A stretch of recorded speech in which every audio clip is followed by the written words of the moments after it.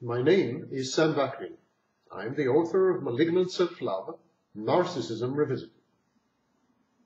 Today we will discuss the history of personality disorders. Where did this concept come from? Are personality disorders the same as character disorders, psychosis, other forms of mental illness? Well, it all started less than 100 years ago. Well into the 18th century, more than 200 years ago, the only types of mental illness, then collectively known as delirium or mania, were depression or melancholy, psychosis, and delusions. 100 years later, at the beginning of the 19th century, the French psychiatrist Pinel coined the phrase manie sans délire, insanity without delusions. He described patients who lacked impulse control, often raged when they were frustrated, and were prone to outbursts of violence. He noted that such patients were not subject to delusions. They were not delusional. Pinel, without knowing it, was referring, of course, to psychopaths, patients with antisocial personality disorder. Across the ocean, just about the same time, in the United States, Benjamin Rush made similar observations. And so in 1835, the British J.C. Pritchard, working as senior physician at Bristol Infirmary Hospital, published a seminal work titled Treatise on Insanity and Other Disorders of the Mind. Pritchard, in turn, suggested the neologism moral insanity. To quote Pritchard, moral insanity consisted of a morbid perversion of the natural feelings, affections, inclinations, temper, habits, moral dispositions, and natural impulses, without any remarkable disorder or defect of the intellect, or knowing, or reasoning faculties, and in particular, without any insane delusion or hallucination. Not bad for a 19th century description. Pritchard then proceeded to elucidate the psychopathic antisocial personality in great detail. He wrote, "It is a propensity to theft.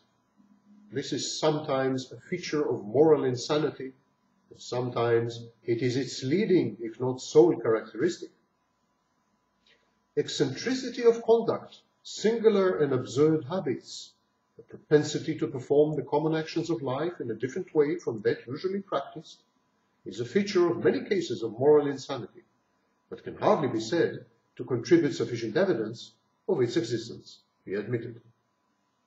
When, however, such phenomena are observed in connection with a wayward and intractable temper, with a decay of social affections, an aversion to the nearest relatives and friends formerly beloved, in short, with a change in the moral character of the individual, Pritchard says, the case becomes tolerably well marked. But the distinctions between personality, affective, and mood disorders were still way in the future. In the 19th century, these boundaries were murky, not marked.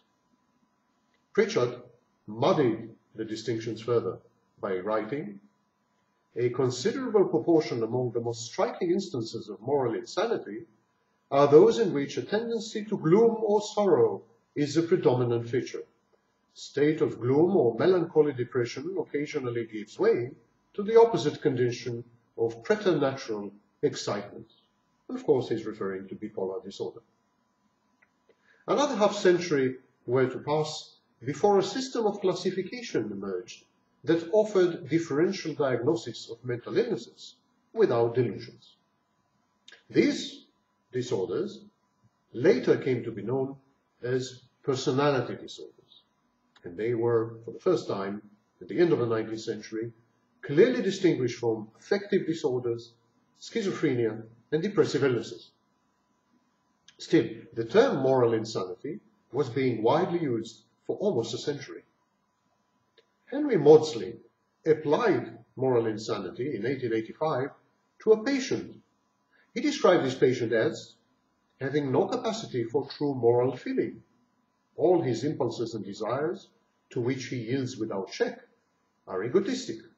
His conduct appears to be governed by immoral motives, which are cherished and obeyed without any evident desire to resist them. This is in his book, Responsibility in Mental Illness. But Maudsley already belonged to a generation of physicians who felt increasingly uncomfortable with the vague and judgmental coinage moral insanity. They sought to replace it with something a bit more objective, a bit more neutral and scientific.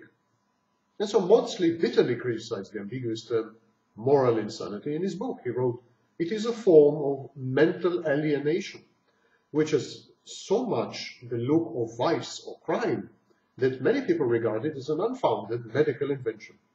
And to this very day, many people consider psychopathy or antisocial personality disorder to be a culture-bound syndrome, a value judgment, not a mental illness or disorder. In his book, The Psychopathischen Minderwertigkeit, published in 1891, the German doctor J.L.A. Koch tried to improve the situation by suggesting the phrase psychopathic inferiority. He limited his diagnosis to people who are not retarded or mentally ill, but still display a rigid pattern of misconduct and dysfunction throughout their increasingly disordered lives.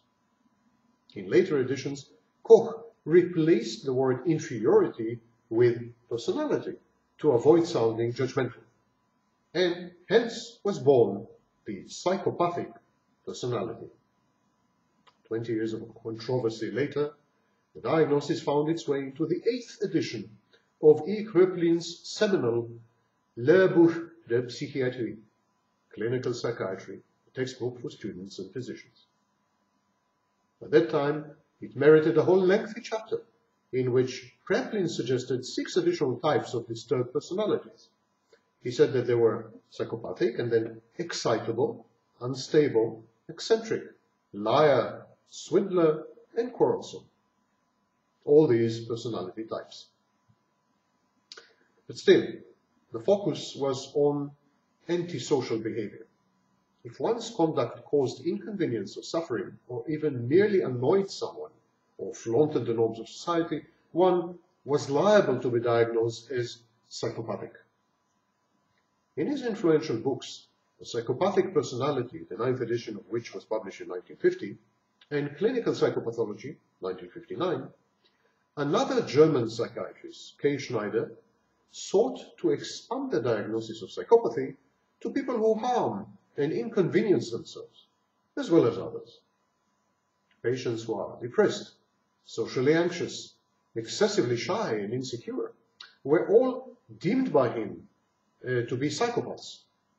But in his terminology, psychopath meant abnormal.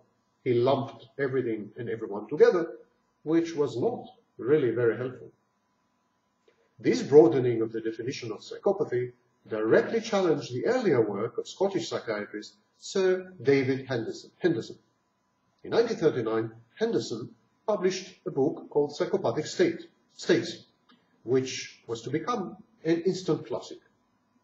In it, he postulated that, though not mentally subnormal, psychopaths are people who, I quote, throughout their lives or from a comparatively early age, have exhibited disorders of conduct of an antisocial or asocial nature, usually of a recurrent episodic type, which in many instances have proved difficult to influence by methods of social, penal, and medical care, or for whom we have no adequate provision of preventative or curative nature.